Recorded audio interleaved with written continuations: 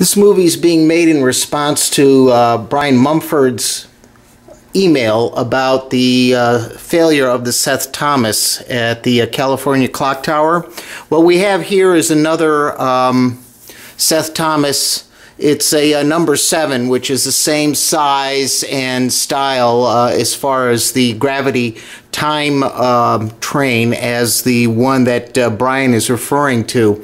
So what I've done, and I will show some photos of that, is I have over here, if you can see it back, perhaps if I move it up a little bit,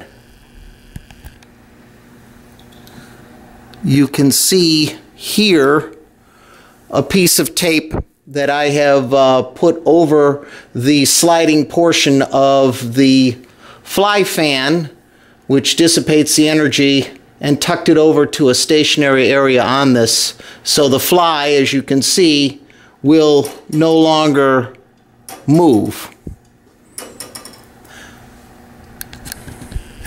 So now I'm going to start the clock running, and I think you will easily see what has happened.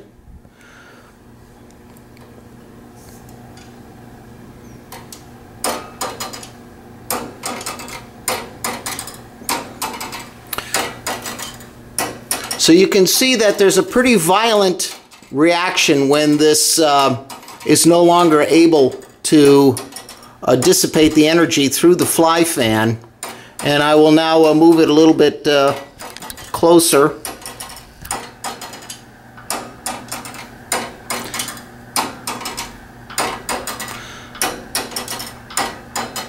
Now, my only question here is this really enough energy to destroy the mechanism as what was done where these individual escapement pallets or the escapement tangs here were bent, and this fly fan blades are actually snapped off. Now, it is true that the majority of my weights are missing because I am not driving anything, so it could be that you may have a heck of a lot more power running through the mechanism in the California clock.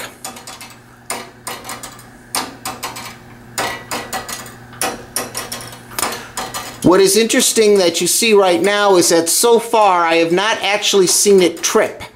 It is bouncing off the pallets. There's no question the escapement is bouncing, but so far there's not been any tripping.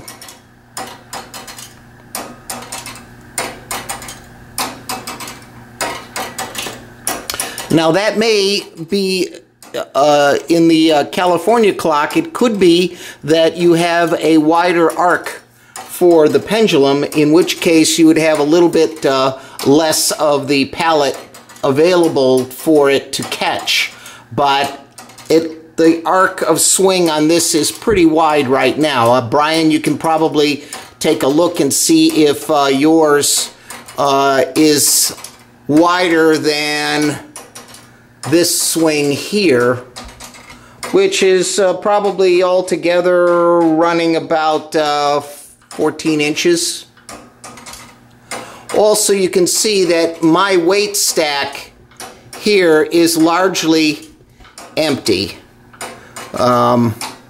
This is mostly empty, and most of the weights are sitting there on the ground. This did originally drive 4 9-foot terracotta dials. So my experiment looks as if it really would not result in the kind of catastrophic damage that occurred in the California clock, but that may be due to the fact that we're not running a full set of weights on this. I hope this movie was of some help to you. My judgment would be that more than likely there was a jam up, and you should be able to run a pretty easily run forensics on that to check the mechanism on the inside and see whether or not the clutch for the fly had actually seized up.